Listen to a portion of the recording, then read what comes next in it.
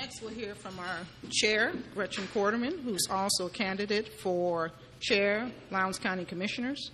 And after that, she will introduce our speakers, Sam Allen and Kay Harris.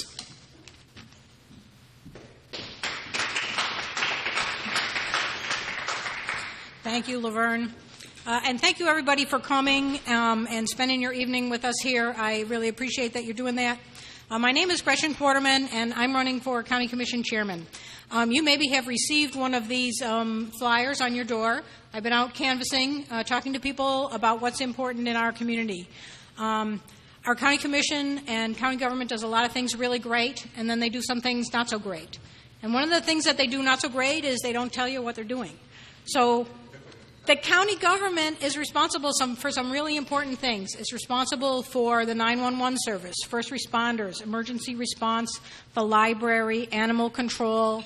In the unincorporated areas, they're responsible for roads, water, sewer, trash disposal. But a lot of people don't know what the county government even does because it doesn't say what it does.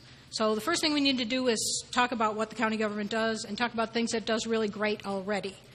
Once we start doing that, then people can start to feel that the government is really being a good steward with the resources that it has assigned to it. I mean, when you pay your property tax, some of that goes to the courts, and some of it goes to the sheriff, and some of it goes to the tax assessor's and tax collector's office, and some of it, if you live in the unincorporated areas, goes to those roads and services.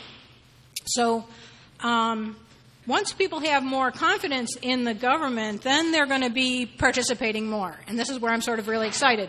Because once we start having people excited about the government, then they'll be willing to serve on the more than 20 boards and